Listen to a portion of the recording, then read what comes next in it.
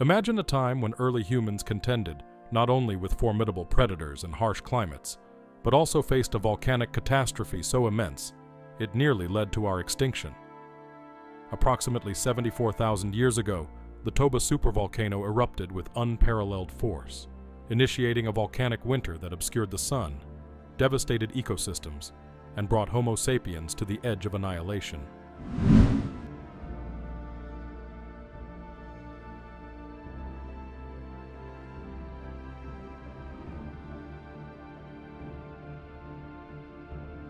Let's set the scene.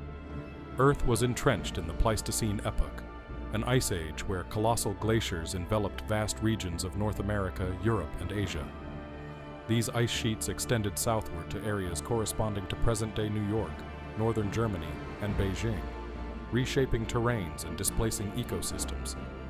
In contrast, Africa remained largely unglaciated, serving as a sanctuary for early humans during these frigid times. Homo sapiens, then about 200,000 years into existence, shared the planet with Neanderthals in Europe, Denisovans in Asia, and a variety of megafauna, including woolly mammoths and saber-toothed cats. Life was already a formidable challenge. Early humans subsisted as hunter-gatherers, utilizing stone tools, mastering fire, and relying heavily on social structures for survival. Global human populations were modest, estimated between 100,000 and 300,000 individuals. Then, an unprecedented disaster unfolded.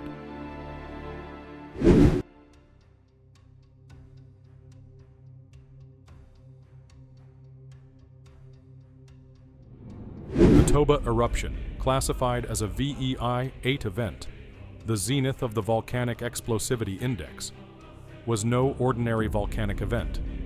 It expelled approximately 2,800 cubic kilometers, 670 cubic miles, of volcanic material, sufficient to blanket the entire state of California under a 15-meter, 50-foot layer of ash. The eruption's energy was equivalent to 33,000 megatons of TNT, surpassing the Hiroshima atomic bomb by over 2.2 million times. For perspective, the 1815 eruption of Mount Tambora, the largest in recorded history, released about 160 cubic kilometers, 60 cubic miles, of material, with an estimated energy of 400 megatons of TNT. Tambora's eruption led to the year without a summer and widespread famine. Yet it was over 80 times less powerful than Toba, underscoring the latter's colossal magnitude. While lava flows obliterated everything in proximity, the true devastation stemmed from pyroclastic flows, scorching avalanches of gas and volcanic debris, exceeding temperatures of 1,000 degrees Celsius, 1,800 degrees Fahrenheit, and racing across landscapes at speeds up to 200 kilometers per hour, 124 miles per hour. Ash deposits from this cataclysm have been discovered as far afield as Greenland.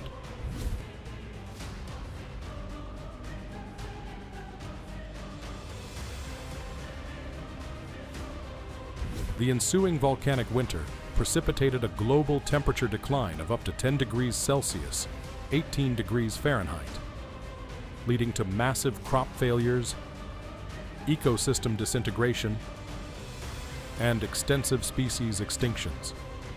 For Homo sapiens, this translated into severe food scarcities and dramatic population reductions. Genetic studies suggest that the human population dwindled to a mere 1,000 to 10,000 individuals worldwide, resulting in a genetic bottleneck evident in our DNA today. How did any humans endure this catastrophe? Coastal communities along Africa's southern and eastern shores turned to marine resources, such as shellfish, which remained plentiful despite the harsh conditions. Inland groups found sustenance from freshwater lakes within the Great Rift Valley. Caves provided refuge from the relentless ash and cold, while the controlled use of fire became indispensable for cooking, warmth, and defense. Archaeological discoveries at sites like Pinnacle Point and Blombos Cave in South Africa indicate that early humans not only survived, but also innovated during this period. They developed advanced tools, harnessed fire effectively, and even engaged in symbolic art. Genetic analyses trace much of modern humanity's lineage back to these small, resilient groups.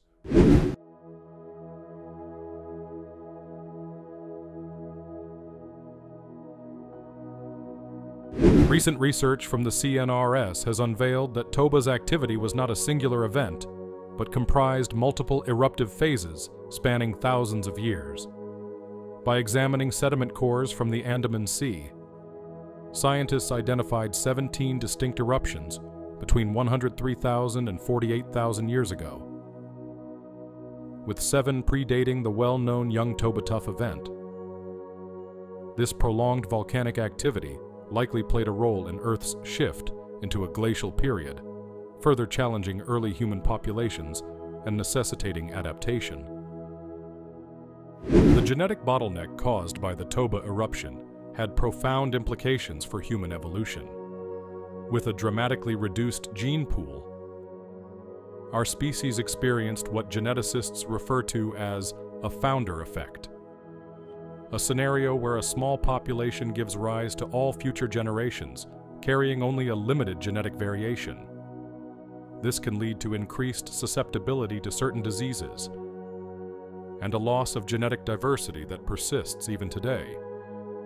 Studies of modern human DNA reveal evidence of this bottleneck, as genetic variation in Homo sapiens is strikingly lower than in many other species.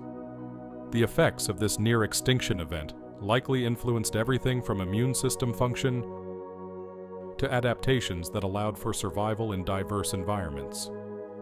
Some researchers speculate that the genetic homogeneity resulting from this bottleneck contributed to cognitive advancements, fostering a more cooperative and innovative human society, which may have given Homo sapiens an evolutionary advantage over other hominins. Despite the challenges posed by this bottleneck, the survivors of the Toba catastrophe were resilient. Over tens of thousands of years, human populations rebounded and expanded, gradually restoring some level of genetic diversity through migration and interbreeding with other hominin species, such as Neanderthals and Denisovans. This exchange of genes introduced beneficial adaptations that further shaped the evolutionary path of Homo sapiens. In essence, the Toba eruption did not just threaten humanity's survival, it played a crucial role in defining who we are today. If you enjoyed diving into the mysteries of lost species, don't forget to subscribe to Endling Echoes for more deep dives into the stories of creatures that once roamed the Earth. And if you want to keep exploring the incredible rise and fall of prehistoric giants, click on the video on your screen right now.